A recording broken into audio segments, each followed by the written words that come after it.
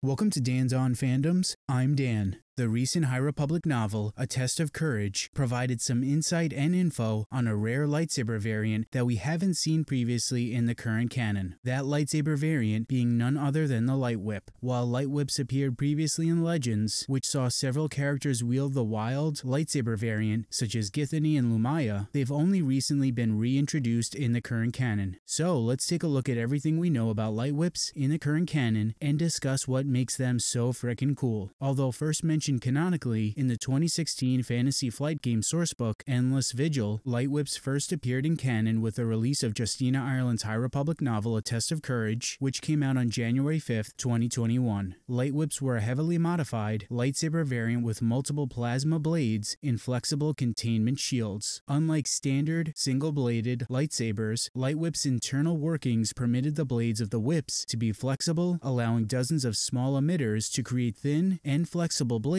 which could reach several meters in length. Due to the blade's flexibility, they required more care and concentration than a regular, single-bladed lightsaber when used, as the wielder had to pay close attention to where their whip's blade was going so as to not lose a limb, even though a lightwhip had less cutting power when compared to a lightsaber. Additionally, it was possible to modify a standard lightsaber to have a lightwhip mode with a control to switch the blade from sword to whip and back again. The High Republic era Jedi Knight, Vernestra Rwoh, was able to modify her lightsaber in this way, allowing her to have an additional whip mode on her lightsaber. After learning the design from a Force vision that she had one night, Vernestra altered her lightsaber so that it could change from a standard lightsaber to a light whip and back again simply by twisting the first ring on her lightsaber hilt. Rwoh had initially kept her light whip secret as they were typically associated with dark side users, not telling her superior at Port Halep, Jedi Master Douglas Sunvale, nor her former master Stellan Gios about the change she made to her lightsaber. She even practiced with a whip in private. The young Jedi Knight eventually revealed the light whip to Jedi Padawan Imri Canteros, albeit reluctantly, after they and several others became stranded on the jungle moon Weevo. According to Vernestra Rwoh, testimonies from the long-dead Jedi, Serval the Uncanny, explain that the light whip was sometimes used to defend against the Sith Lords who used the forbidden forms, since light whips were effective against the forbidden forms of the Sith. And while the Jedi used light whips as far back as the Sith Wars, they were particularly associated with the dark side witches of Dathomir, the Nightsisters, who had adopted light whips by the High Republic era. Although Vern didn't think there was any darkness or cause for concern in the Force vision that showed her how to modify her lightsaber so that she could change it into a light whip, she's yet to reveal her modification to anyone other than Imri. Like with the double-bladed lightsabers, the Jedi definitely had an aversion to using lightsaber variants that weren't your standard single-bladed lightsaber outside of the Jedi Temple Guards, so I wouldn't be surprised if we see Vernestra receive some heat from higher-ranking Jedi once she reveals her light whip. Lastly, one weapon that is often confused as light whips were electro whips, a similar-looking but non-lethal weapon with a retractable, electrified cable, which were sometimes called by the same name. We've seen electro whips appear in the Clone Wars and Rebels, primarily used by slavers, while the sourcebook Gadgets and Gears states that light whips are comparatively weaker than lightsabers, and that the thinness and limited cutting capacities allowed its wielder to use a light whip to capture or even entangle their opponents. I'm inclined to say that's not actually the case, and light whips aren't able to entangle an opponent. That seems to be more of a description of an electro whip, since we've seen electro whips used in this way in both the Clone Wars and Rebels. But there you have it. That's everything we know about light whips in the current canon. One of the biggest differences between the light whips we saw in Legends as opposed to canon is their construction. In Legends, light whips were constructed in such a way that the whip contained many small kyber crystals embedded within a metallic rope, giving the whip a physical form. In canon, that doesn't seem to be the case. Vernestra Rwoh's lightsaber had a single kyber crystal, and her hilt was modified so that her blade emitter could emit either a standard, single blade, or could become a light whip with a twisting of a ring on her saber's hilt. As we continue further into the phases of the High Republic, and more stories that feature Vernestra Rwoh show are released, I'm hopeful we'll learn more about Lightwhips. Vernestra and Imri Canteros recently appeared in Cavan Scott's High Republic comic series, and both characters will appear in Justina Ireland's upcoming High Republic novel, Out of the Shadows, so I think it's safe to assume we'll get to see Vern wield her Lightwhip again. At the very least, I was super excited that Justina Ireland included a Lightwhip in A Test of Courage, and hope we continue to get more unique and wild lightsaber variants to appear in the current canon. But what do you guys think about Lightwhips? Were you excited about its inclusion in A Test of Courage? Let us know down in the comments. If you like this video, please help out the channel by hitting that like button and making sure you subscribe. Follow the channel on Instagram, Twitter, and Facebook, all at Dan's on Fandoms. Thanks for watching, and stay